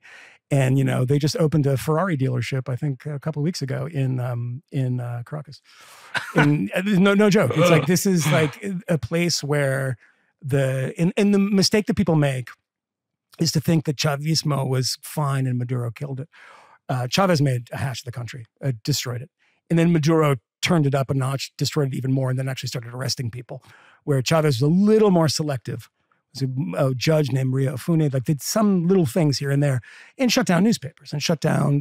And they didn't. It was a uniquely kind of interesting thing of let's not do it like the old thing. We won't renew their broadcast license, like RCTV. They didn't renew that because they have to have a license, right? Every country does that. Won't renew it. So we didn't shut them down. We just didn't renew their license, that kind of thing. And then it became more and more authoritarian. And it's a tragedy because, it was the richest country in South America, incredibly advanced in the 60s and 70s. Of course, never had a good government, but that's, a kind of endemic thing in the region. But to watch a country that has the largest proven oil reserves outside of Saudi Arabia, that heavy crude in the Orinoco Basin, have to send it to America to be refined because they fired everybody at the state PDVSA, the state oil company, because they were protesting Chavez and they were going on strike. And, it's a lefty regime that's, essentially a labor union. People were striking and they fired them all and replaced them with sycophants, and the country collapsed. And you're right. This is the thing. Putin, we end this on this Putin thing too, is that you ride high on oil. It's $140 a barrel. They're like professional athletes in America who, get $30 million contract. They spend it all in 1 year and they hurt their knee and they never play again and they're broke. They lived like they were going to get $30 million every year. And in the case of Venezuela, oil price is always going to be high. And that's it. It's the only part of the economy that was barely functioning, but that's where all the money came from. Yeah. And then it collapses and, all these state employees. Yeah. It is wild. And the slums there are super depressing. Yeah. We made a film there, which I was actually a producer on. I've been a host for a long time, but this one I produced with my old friend Ryan Duffy about murders in Venezuela, and came out in 2012. And they had, I think, 20,000 murders that year. America, a country of 340 million people, had, I think, 13,000 that year. They had 20,000, and they're a country of 30 million. And the government had stopped counting them. stop releasing numbers because rather than fix it. And so there were journalists would go to the one morgue in Caracas and count the bodies as they came in during the day. And that's how they would get a tabulation of how many people were being killed. But we went out right along to the police, and it's just like to see a country that used to be so mighty and of such wealth just descend into lawlessness, violence, and, political extremism, which is essentially what happened, And but it's a great country. I love it. We went into the barrios as part of my documentary, and this is me being a naive wannabe journalist. Went along with just some guy in his van, went in and did our interviews and left. And I said to the guy afterwards, I was like, should we have probably had security? It's like, yeah, we probably should have. Like, there's a lot of kidnappings around here. yeah, Sequoia Express. Yeah. They kidnap you and try to get money within like a day. And if not, they kill you. Yeah. And, it's the only South American country that plays baseball because of American involvement in the oil industry. And so there's a lot of professional baseball players in Venezuela. And, their mothers get kidnapped. They get kidnapped because they have money, I mean, Ugi Urbina, relief pitcher, his mother was kidnapped, I think maybe twice, or he was kidnapped and she was, but that's the economy of the country in so many ways. But it's depressing, but I better days ahead, but I've been saying that for 20 years and nothing's happened. So. Well, listen, look, not the interview I thought we would do. Loved it. I hope we do this again. I do too. I would love it. This is great. Fantastic. I like meandering conversations. Yeah, me too, man. Because otherwise, it's did boring. we talk about Bitcoin? Yeah, we did. We talked a little bit about Bitcoin. We can get away with that. Yeah, we're fine. I don't have a ton, but I'm sad now. That's all I'm going to say. We all have that story. I have sadness. I have profound sadness. And much like internet comments, do you know what I did? I deleted all of the apps that give me price alerts. I just delete them because if I don't see it, it's not happening. Right? We're still early, man. You're one of those guys. You're going to tell me I'm everything's cool and everything's fine? Yeah, we'll see, man. Well, anyway, listen, look, thank you for coming on. It's called The Fifth Column. The Fifth Column, yeah. Check out The Fifth Column podcast. And I hope we do this again, man. Thanks, man. I appreciate it.